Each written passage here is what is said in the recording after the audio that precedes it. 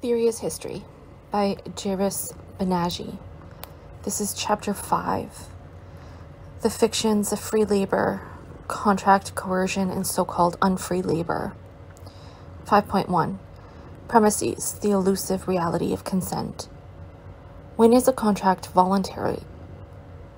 The answer is probably never. The underlying assumption in the claim that some or most contracts are voluntary is that we can descriptively identify domains of freedom and distinguish them from domains of choicelessness. The conception of contracts as the outcome of a free choice generalizes to all sorts of contracts, including contracts of employment. Through contract, the general theory, classical law of the 19th century sanitized wage labor and the sanguine images of individual autonomy, private volition, free will, and free agency.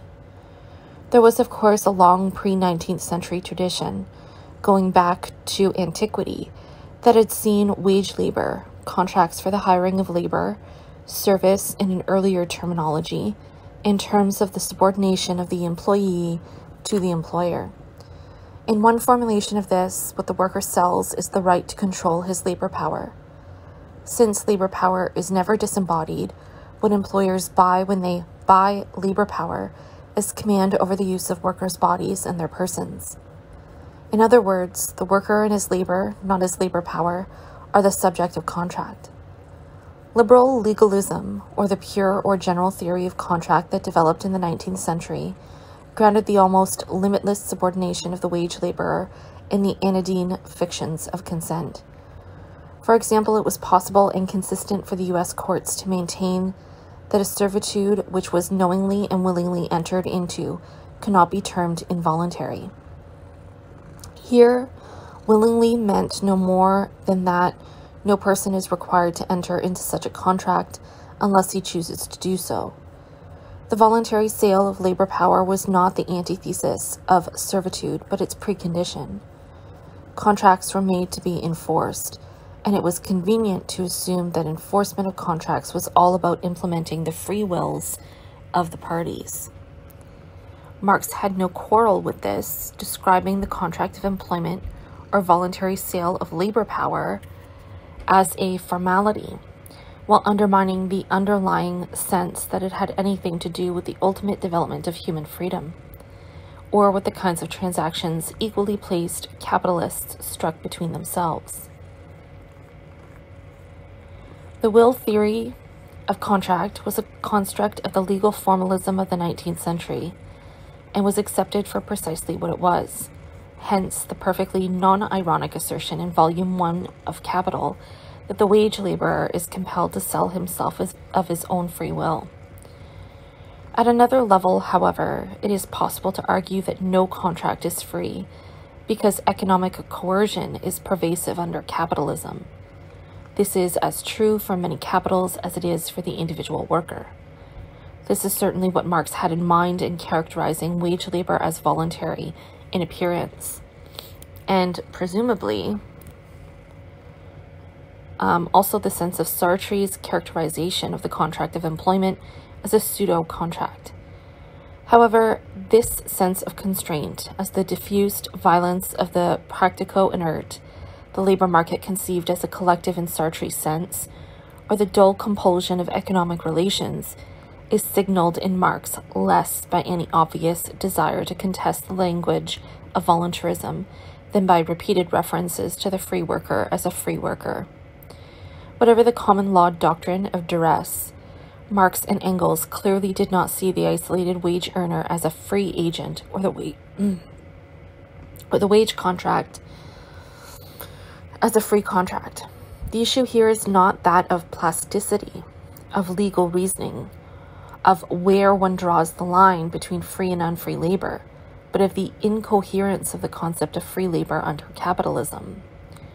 Coercion is everywhere because the outcomes of bargaining are heavily conditioned by the legal order in effect at any given moment. The line between freedom and coercion is impossible to draw, either as a matter of logic or as a matter of policy. Indeed, in every contract, it is an open question, both whether the more informed party ought to have shared more of his information with his trading partner, that is, a question of fraud arises in some sense in every case, and whether the contract would have been made had each party had other physically imaginable, though socially unavailable options available to him. That is, a question of duress arises in every case. 5.2. A Marxism of liberal mystifications. In a monograph published in the late 1970s, a young economist, Sudipto Mundal, made the interesting move of describing the evolution of bondage in Palamau, a district of South Bihar in India, as an instance of what Marx called the formal subsumption of labor into capital. Mundal argued that the bonded labor system was a product of capital's penetration into agriculture and was evolved by landowners in response to a massive exodus of labor in a bid to hold wages down. Over a decade passed without any substantial theoretical discussion of these issues, till V.K. Ramachandran published Wage Labor and Unfreedom in Agriculture in 1990. Ramachandran displayed considerable condescension towards Mundal. To view the most backward forms of bonded labor as capitalist exploitation was only possible by means of something of a definitional trick. Bonded labor cannot be part of capitalism, it was alleged, because workers' choice is central to the nature of capitalist exploitation. Surprisingly, Ramachandran's own position has received scarcely any critical comment. In retrospect, it seems that if there was any juggling with definitions, it was his own curious assertion on the very first page of his book that whereas hired labor was compatible with unfreedom, wage labor was not. The distinction stated there is obviously arbitrary. For most of us, hired labor and wage labor are interchangeable terms, and there is certainly no lexicon of social science vocabulary that assigns these particular distinctions to them. What Ramachandran was obviously keen to do was preserve a model of wage labor that would make the institution unintelligible outside its conventional description in the language of voluntarism. That this language came to us suffused with the premises and dichotomies of classical individualism, suffused, in other words, with ideology in the strongest sense, was ostensibly beyond Ramachandran's interest in the issue. Since I would define ideology as a system of beliefs, representations that naturalize social relations, particularly those of domination, the unreflexive stance vis-a-vis the individualist construction of wage labor as free labor seemed to do little to confront the illusion of naturalness wrapped up with this notion. Accepting the individualist construction of wage labor as a free bargain, Ramachandran then faced the problem of the value to assign to this freedom. Thus, wage labor and unfreedom characterizes the freedom of the free worker, both as formal and as positive. Not much is said about either of these notions or the contradiction implicit in using both characterizations. Free wage labor is often referred to as free wage labor, implying adherence to the first description. But Ramachandran also speaks of the basic self-dignity and freedom from servitude that the freedom to choose employers implies. At any rate, one interesting consequence of this line of reasoning is that bondage precludes capitalism, since capitalism is based on wage labor, and wage labor excludes bondage. For Ramachandran, the polarity is one between wage labor and unfreedom, because wage labor is, by definition, free, and free is construed here as substantially the opposite of unfree. Tom Brass replaces this with the general polarity between free and unfree labor, because, unlike Ramachandran, he seems to be unsure whether wage laborers can be unfree. There is only one passage in his book where he uses the expression unfree wage labor, against many more where wage labor is routinely described as free wage labor, and numerous others where he speaks of unfree labor tout court. Indeed, the index towards a comparative political economy of unfree labor contains no item for wage labor. Measured against the realms of confident polemic on the issues of free and unfree labor, The least this suggests is a lack of clarity about where wage labor itself fits into a conceptual schema built around the mesmerizing contrast between free and unfree labor. Brass constructs a rigorously Manichaean universe where workers are either free or unfree, and the scholars who write about them either realize that or function as apologists of bonded labor. He argues that debt-bound labor is unfree, i.e. not free labor dominated through debt, that employers use debt and bondage to decommodify labor, reincorporate labor into the means of production, and finally, that this tendency of the forcible exclusion of workers from the labor market increases as individual employers restructure the composition of the workforce to stave off growing class consciousness, since unfree workers are unlikely to organize. Brass has a peculiar notion of proletarianization. He defines it not in terms of the dispossession of labor, but evidently as the formation of an organized working class. This enables him to speak of the factors which impede the formation of organized groups of workers as deproletarianization. Bonded laborers may or may not be wage laborers. Brass leaves this unclear, but they are not a proletariat in the idealized Lucasian sense used by Brass. Agrarian capitalists use bondage to deprive workers of an incipient proletarian subjectivity. The upshot of their stark dualities is that Brass and Ramachandran both subscribe to a liberal individualist notion of wage labor as essentially free labor, labor based on the consent of the individual worker and the free bargain that embodies that consent. This is in sharp contrast to Marx, whose references to free labor have a profoundly delegitimating intent. There are two aspects to Marx's handling of free labor. In Marx, free labor is both defined historically and contested ideologically. These are different levels of abstraction, and while both are significant, my interest in this paper is in the second.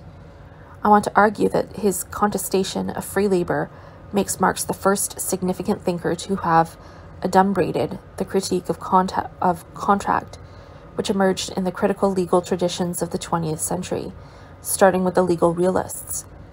To abstract the references to free labor from the framework of this critique is to run the risk of imparting a naturalness to the notion of freedom, which it does not possess.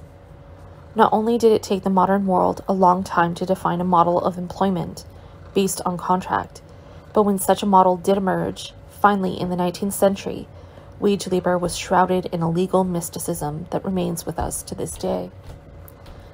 The famous passage in Capital, Volume 1, which describes the sphere of circulation as a very Eden of the innate rights of man, is a succinct and sardonic statement of the 19th century liberal individualist ideology of contract. Freedom, equality, and property are symbolic of the abstractions of classical individualism, core individualist concepts, while the references to natural rights, free will, and Bentham resonate with ideological imagery.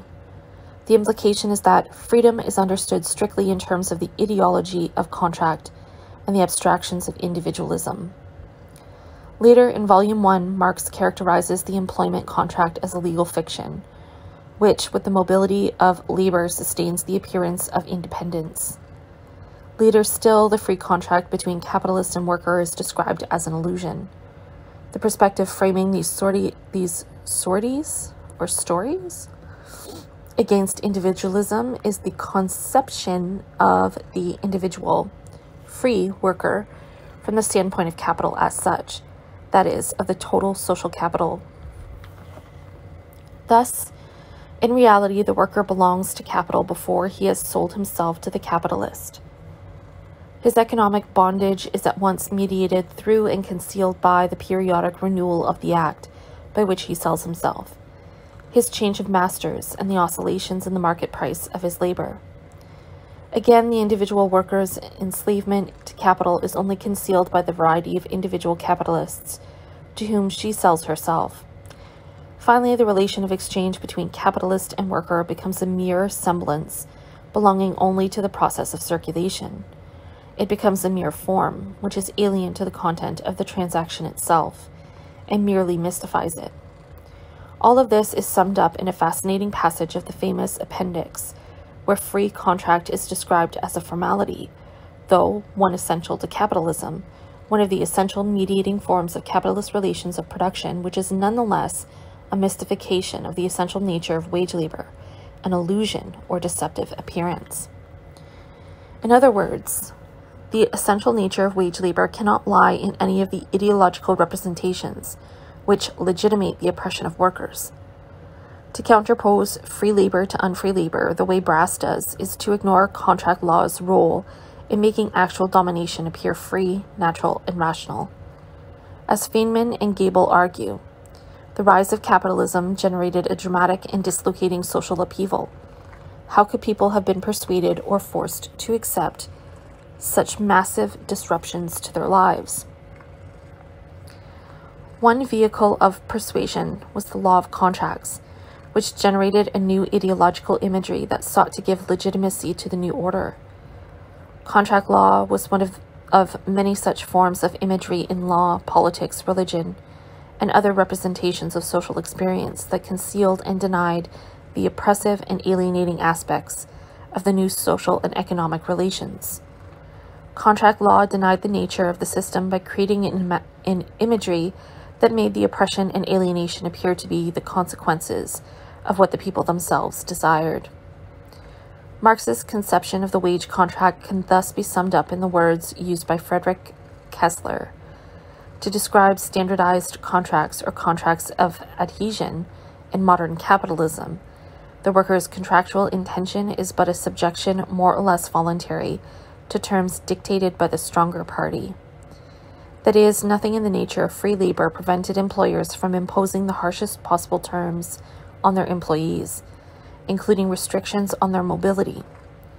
If this seems paradoxical, that is only so because contract entails the general irony of coercion imposed in the name of freedom. Freedom of contract enables capitalists to legislate by contract and to legislate in a substantially authoritarian manner without using the appearance of authoritarian forms. Brass construes unfree labor in terms of mechanisms of control, which tie labor down. The key mechanism is debt. The explanation lacks nuance, perhaps deliberately, and attachment, debt, and bondage become interchangeable expressions of an undifferentiated coercion, unfreedom. Marx himself defined free labor primarily in terms of the dispossession of labor, and then, of course, its ability to make valid contracts. Since subordination, obedience, subjection to the employer is the essence of wage labor, it would have made no sense to allow the control of labor in the labor process and/or the employment relation to cancel freedom all the way through. Discussing the feudal remnant in the governance of American labor in the late 19th century, the remarkable fact that the law of master and servant was at the foundation of capitalist development and industrialism, Karen Oren writes, "Whatever the public rights and private aspirations of the worker, he or she was in reality a free person against everyone except his or her employer. That does not mean there were no rights the servant could assert against the master, but they were severely restricted by the processes and content of the law, and by the practicalities that stemmed from the master's own absolute right to terminate the employment at any time. In the majority of instances discussed by Brass, contract is... Oh no, I lost my spot. Contract is always the background against which coercion operates. But this is contract imbued with a profound sense of inequality. The hierarchy of master and servant, a medieval remnant, even if the relations of production are certainly capitalist. To repeat, in both Brass and Ramachandran, the critique of unfree labor is secured at a price, namely endorsing the liberal mystification of a free bargain. Against Marx's conception of the labor market as an instrument of coercion and the realist undermining of the premises of liberal legalism. On the other hand, their problematics diverge. The issue for Brass is whether labor that he construes as unfree is compatible with capitalism, the issue underlying the formalist orthodoxy on wage labor, is a different and more substantial one, though, namely, whether unfree labor can ever be construed as wage labor, and here Brass is on the whole curiously silent, although he does at one point allow for the characterization of unfree workers as unfree wage labor. The condescension with which Ramachandran dismissed Mundell would be less tenable today. In the diary of his travels in South India, Francis Buchanan refers repeatedly to hired servants who were held in bondage by their masters. Unaffected by the formalisms that would later swamp the world of labor, he saw no obvious incongruity in juxtaposing what appear to us to be sharply conflicting images. To quote one of several possible passages from the travel diaries he wrote about southern Kannada, the cultivation is chiefly carried on by kuliyalu, or hired servants. At the end of the year, the hired servant may change his service, if he be free from debt, but that is seldom the case. When he gets deeply involved, his master may sell his sister's children to discharge the amount, and his services may be transferred to any other man who chooses to take him and pay his debts to his master. In fact, he differs little from a slave. The bonding of migrant workers discussed by Bremen in Footloose Labor described a form of wage labor in which employers use force and oppression as tools with which to increase their hold on the workers. Here again, there is no abstract antithesis between bondage and the hiring of labor, even if the context is vastly different, with a massive erosion in the legitimacy of upper caste dominance and workers less willing to accept domination. That workers did fight back, even in much earlier periods, is shown by the repeated litigation brought by Indian laborers before the General Indian Court of colonial Mexico for most of the 17th and 18th centuries. Borah described the form of exploitation involved, so-called debt peonage, as the recruitment of wage labor bound by debt, describing the workers themselves as coerced but not enslaved. Again, Martin Murray shows that the European rubber plantations of northern and eastern Cochinchina used a contract system that legally bound wage laborers to the point of production for periods that almost always exceeded the initial 3-year agreement. Finally, in a review of Byers' book on agrarian capitalism, Charles Post argues that capital is often compelled to rely on legally bonded wage workers. These workers are bound to a single employer or branch of production by laws restricting their ability to move geographically and enter short-term labor contracts. Stating all this in a more general form, employers have repeatedly subjected free workers to repressive forms of control.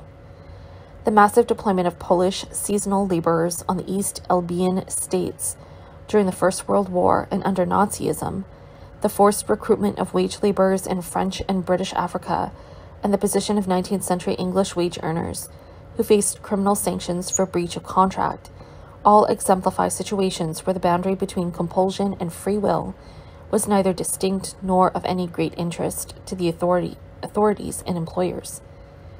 Likewise, if attachment is basically a means of control over labor, there is no reason why debt servitude cannot be a means of controlling wage laborers. The advance payment of wages is manipulated to intensify the domination of labor. This at least partly deals with the orthodoxy that restrictions on freedom undermine the nature of wage labor.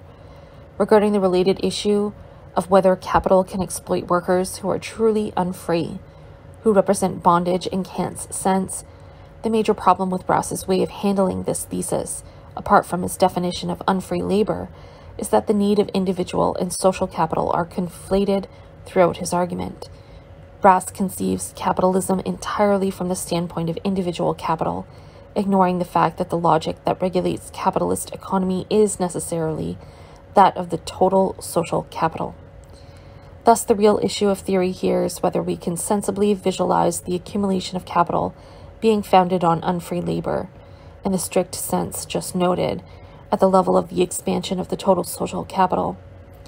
And the obvious response is no, since the mobility of labor is essential to the mechanism of capital at this level. That individual capitals are indifferent to the nature of the labor force and have no special concern for the rights of workers was argued at length in my paper in Capital and Class in 1977. 5.3 Forms of exploitation based on wage labor. Expanding on the argument developed in that paper, capitalist accumulation may involve any of the following methods. 1. More or less coerced, more or less free forms of wage labor. 2. Unfree labor in the strict sense. 3. The integration of peasant family labor into the capitalist production process. There is scarcely any doubt that Marx came around to seeing the southern plantations, based on slavery, as capitalist enterprises. Thus, the overworking of slaves in the southern states of the American Union was, he tells us in Volume 1, a question of the production of surplus value itself. In the Grundrisse, he refers to the fact that we now not only call the plantation owners in America capitalists, but that they are capitalists, and implies that these anomalous forms of capitalist enterprise could exist because capitalism as a whole was based on free labor. My interpretation of this is the American slave owners are capitalists because they are part of the total social capital. In Theories of Surplus Value, he writes that the business in which slaves are used is conducted by capitalists, though this is qualified by saying that here the capitalist mode of production exists only in a formal sense. Finally, in Volume 3 of Capital, he writes, where the capitalist conception prevails, as on the American plantations, this entire surplus value is conceived as profit, and in Volume 2, slaves are described as fixed capital. It is worth noting that among later Marxists, Henrik Grossman saw no incongruity in accepting Sombart's description of the 17th century. Plantations as the first exemplars of truly large-scale capitalist organization.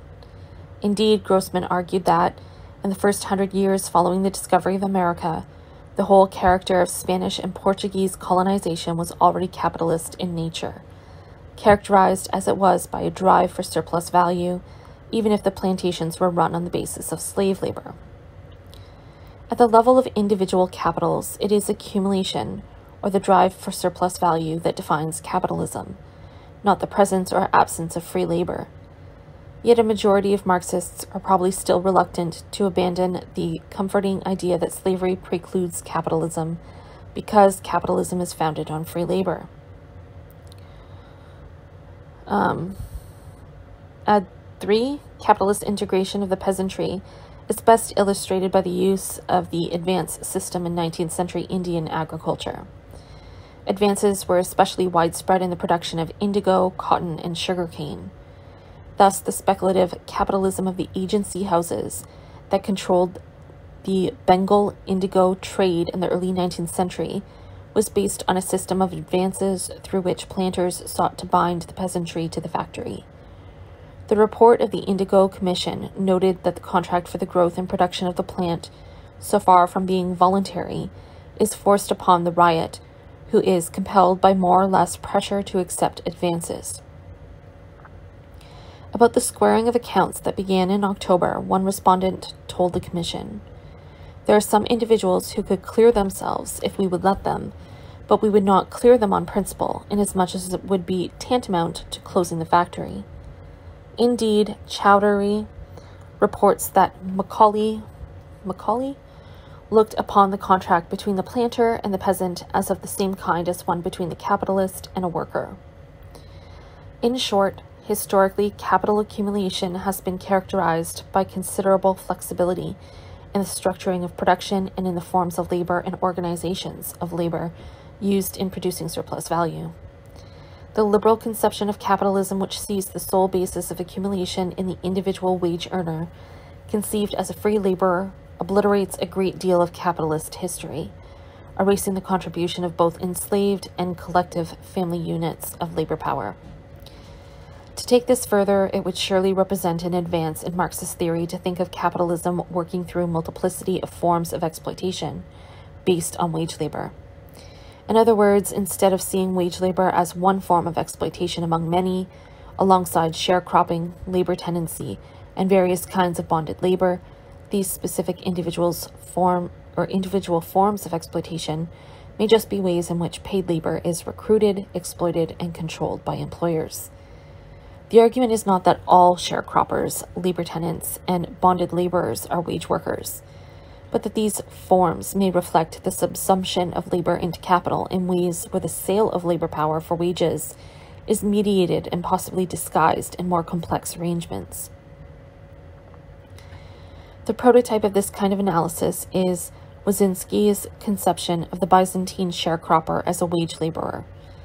Analyzing Egyptian agricultural leases of the 6th and 7th centuries, Wyszynski argued, son of a bitch. This is another alphabet that I can't read. Of the 6th to 7th centuries is basically no longer a tenant. He has become a hired worker, or wage laborer, whom the landlord can dismiss at any time. To form a proper assessment of these contracts, we should, instead of seeing the share accruing to the landlord in the division of the crop as rent, view the portion received by the, sharecropper, I guess is what I'm going to assume that it's supposed to mean sharecropper.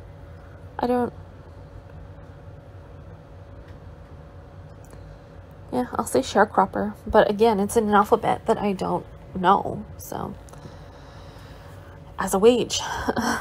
In Bengal in the 1930s, the various landholders' associations consistently took the stand that their bargadars, sharecroppers, were mere laborers, that is, workers paid in kind, arguing that landowners preferred sharecropping due to its greater intensity of labor.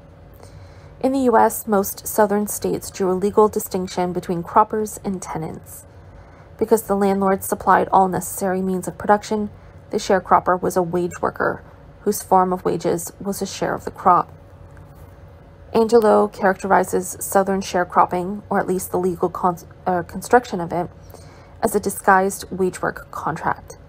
Francesco Maria Gianni described the Tuscan sharecroppers of the late 18th century as workers recruited by their respective landowners to hire out their labor not by the day or for any precise indefinite daily wages, but for at least a year and for half the crop produced by them. Jones showed how, even as early as the late 14th and 15th centuries, P.J. Jones showed how, even as early as the late 14th and 15th centuries, when Mezzadria expanded on the estates in Tuscany, it embodied a form of wage-type tenancy, with leaseholders akin to labor contracts. With renewed commercialization in the late 19th century and the introduction of the new industrial crops, the Mezzadri were subjected to further waves of proletarianization, as farm sizes were drastically cut, work controls tightened, and eviction formally conceded to employers as their sole means of restoring discipline. Snowden refers to the emergence in sizable numbers from the end of the century of a variety of new subcategories of semi-proletarianized mezzadri. Comporiali, legali, vignali, and mezzali, definitely pronounced those all terribly. The new sharecroppers did not live on their plots. Instead, they commuted to the land from neighboring villages or from laborers' barracks. Labor tenancy is susceptible to a similar analysis. Lenin described this form of exploitation as the capitalist system of providing the state with agricultural workers by allotting patches of land to them, and characterized the allotment itself as wages in kind. He referred to labor being hired on a labor service and bonded basis. Moreover, the latter form of labor always presupposes the personal dependence of the one hired upon the one who hires him. It always presupposes the greater or lesser retention of other than economic pressure. The less developed forms of agrarian capitalism made extensive use of labor tenancy. In South Africa, black families without the resources to work the land themselves entered labor tenancy agreements. Labor tenants were thus worse off. less independent than sharecroppers. Yet labor tenancy staved off total dispossession. The form of payment was at least as strongly influenced by tenants' aspirations to regain access to land and accumulate cattle as by the shortage of cash among landowners. In fact, obtaining pastures was far and away the most important reason for surrender to tenancy by homestead heads. Typically, the negotiation of labor-tenant contracts centered around cattle and children, with landlords grudgingly trading off grazing for the first in exchange for sufficient labor from the second. If employers preferred wages in kind, so clearly did tenant households, for whom the cash proceeds of their labor contracts were of little or no economic significance. But while farmers lobbied aggressively to have labor tenants placed under the jurisdiction of the Master and Servant Acts, but white farmers lobbied aggressively to have labor tenants placed under the jurisdiction of the Master and Servant Acts. The general point to emerge from these struggles is that as employers are driven to increase their control over these forms of labor, sharecroppers included, the contracts and means of compulsion used by them are progressively modified to diminish the rights of workers and their families, and proletarianize them further. Similarly, Buchanan's reference to hired servants who were held in bondage by their masters forms the prototype for the analysis of bonded labor as a further distinction of form within wage labor. The key mechanism here is debt, but the failure to disentangle industrial profit, in Marx's sense, from its fetishistic representation in the consciousness of employers generates endless confusion, even in the work of Marxists like Brass.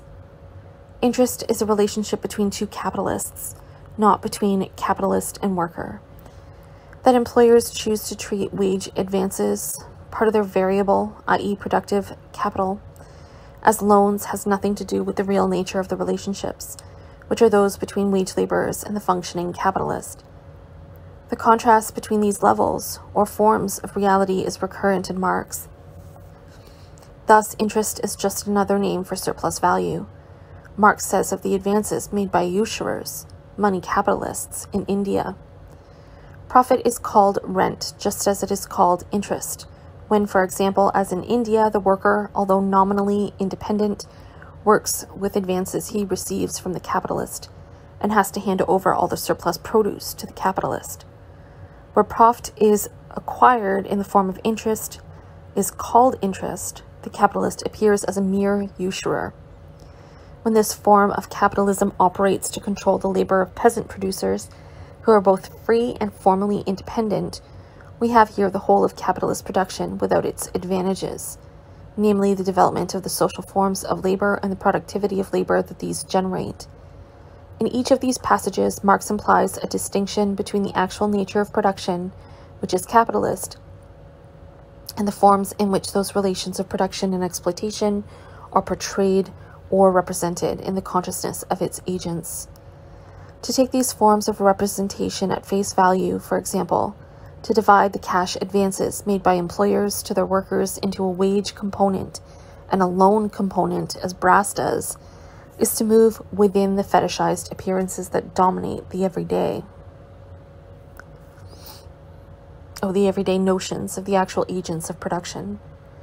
Thus, wage advances are characterized as loans, employers described as creditors, and workers transformed into debtors.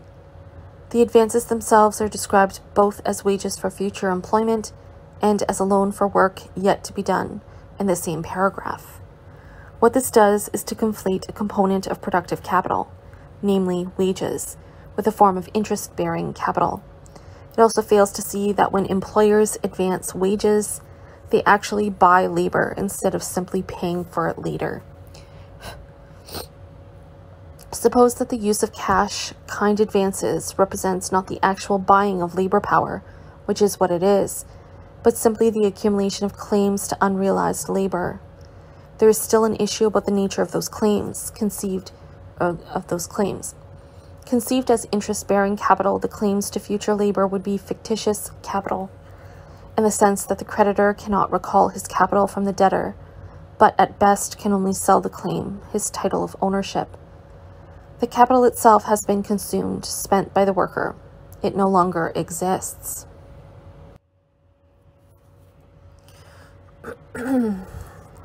Sorry, I lost my spot. In other words, conceived as debt, in the strict sense, the capital laid out in advances to the worker would be fictitious in exactly the sense in which the national debt represents fictitious capital. What the creditor possesses is simply a promissory note, a bond, equivalent to the state's promissory notes when creditors buy government bonds. But the advances are not securities at all. There's no proper market for the circulation of such paper assets, and the analogy is as absurd as that between the usurer's interest and the modern interest rate decreed by Marx. Debt, that is, the depiction of wages as loans, is simply a device to control labor in conditions where the competition for labor is likely to drive up the bargaining power and wage of workers. It is a legal or pseudo-legal fiction used by employers to maneuver workers into a system of forced labor, which is still wage labor, or contain their mobility and manipulate effort standards. Some employers clearly believed in the sanctity, legality of this fiction. Others were and have been under no illusion. 5.4. Free contract in Sartre's critique. Vulgar Marxists have worked with a rigid dichotomy between free and unfree labor, suggesting that lack of coercion is a defining feature of wage labor. This bright line approach camouflages the fact that all wage labor is subject to compulsion, both in the general and widely accepted sense that workers are compelled to sell their labor power, and subject at this level to general market or economic coercion, and more directly insofar as the exchange involved in wage labor is one of obedience for wages, and employers have to find ways to enforce contracts. Given that all wage labor is subject to constraint in this double sense, it follows that the freedom of free labor is best construed in a minimalist sense to mean primarily the legal capacity, autonomy required to enter a labor agreement. Construed in this way, Marx's references to successive Tudor governments driving the propertyless into free labor in a process he calls the forced labor of free workers seem much less paradoxical than they might otherwise, as does Sartre's parallel reference to free forced labor, as typical of the repressive liberal capitalism of the early 19th century. In particular, Sartre's expression refers to the methods used by English employers to break the recalcitrance of skilled workers and produce a subjugated labor force. If labor subjected to repressive practices within factories was nonetheless free, this is because freedom in this context refers minimalistically to the mystifying moment of the wage contract and the freedom of contract rhetoric of 19th century liberal individualism. Sartre's references to free labor in the critique work in terms of an implicit contrast between the real freedom of the worker, identified as the worker's human reality, and the abstract or mystified freedom of the wage contract. Contract mystifies freedom, both because the form of a free contract disguises the dictatorial power of the employer and makes the worker's domination appear free, natural, and rational, and because the worker's freedom is in fact complicit in its own crushing. The wage contract belongs to the practico-inert field of exploitation, whereas employment and labor, the search for work and work itself, presuppose the human freedom of the worker, or free individual praxis, insofar as these are forms of human activity. Thus, freedom is present in two guises: as the mystification of free labor, the inert idea of liberal ideology, and as the real freedom of the practical organism, which is praxis itself, conceived not as an abstract force traversing the heterogeneous moments of dialectical intelligibility, but as the free actions of individuals, the free activity which in its freedom will take upon itself everything which crushes it, which is masked by collective representations and the coerciveness of industrial routine, and without which alienation, that is, the impotence of freedom or the impossibility inside freedom, would cease to have any meaning, since there would be nothing to be alienated. Thus, to say that the worker freely sells his labor power is not tantamount to the claim that the worker's action is unconstrained or uncoerced, but rather that the sale of labor power, like work itself and all human activity, requires the sovereign freedom of a practical agent. As Sartre says, it is true that he has no other way out. The choice is an impossible one. He is not the ghost of a chance of finding better paid work, and in any case he never even asks himself the question, what is the point of it all? He goes and sells himself at the factory every morning by a sort of somber, resigned hexis, which scarcely resembles a praxis. And yet, in fact, it is a praxis. Habit is directed and organized. The end is posited, the means chosen. In other words, the ineluctable destiny which is crushing him passes right through him. One of the great strengths of the critique of dialectical reason is its clarification of this issue.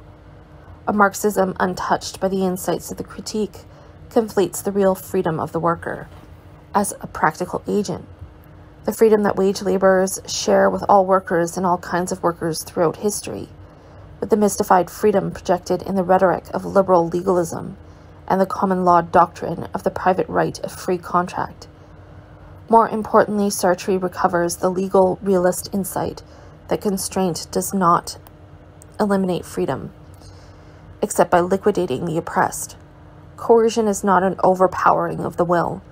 A victim of duress does normally know what he is doing, does choose to submit, and does intend to do so. Conversely, the fact that he, the victim, exercised a choice does not indicate lack of compulsion. Even a slave makes a choice. The compulsion which drives him to work operates through his own willpower. Though he exercises willpower and makes a choice, still, since he is making it under threat, his servitude is called involuntary. It follows that the moment of the free contract between employers and wage earners is, in Sartre's words, both the most shameless mystification and a reality. And it is a reality not because freedom of contract implies or entails that labor recruited by contract is free in the sense of being uncoerced, but because everything is sustained by individual praxis. 5.5. Summary. An uncritical deployment of the free-unfree labor antithesis valorizes one of the most powerful fictions of possessive individualism, namely the notion that the freedoms of circulation inherent in contract are an expression of individual freedom, and that free laborers have some measure of control over their working lives because they can choose who to work for. This contrasts sharply with Marx's conception of the wage contract as a legal fiction that both mediated and masked the domination of labor by capital. Brass deploys a discourse of freedom and unfreedom as if these terms had an obvious meaning. He identifies free labor with the free circulation of labor, and this is clearly also how Marx understood the expression. The crucial difference, however, is that is all free labor meant for Marx. He did not view the worker as a free agent, whereas for Brass, free labor resonates with its opposition to unfree labor, evoking subliminal images of freedom from bondage, oppression, and coercion, as if free labor was exempt from violence, much less from subtler forms of bondage and coercion. In short, the fiction of the free labor contract is renaturalized in an uncritical antinomy of free and unfree labor. Secondly, I have argued that, while the organization of labor under capital accumulation implicates forms of exploitation beyond the presumptively normative free labor contract, notably slavery and the centralized field labor of slaves, the wage contract itself can be organized in different ways, under different labor systems, for example as sharecropping, labor tenancy, or various forms of bondage, once we extend the notion of wages to include payments in land housing, etc. Finally, free labor is a construct of liberal ideology, the lived experience of oppression under capitalism mystified as an outcome of ordinary principles of freedom of contract. And the only real freedom workers possess under capitalism or any system of domination is their power of resistance. That is, the capacity they have as individuals to act on the world, both individually and through the common action of groups.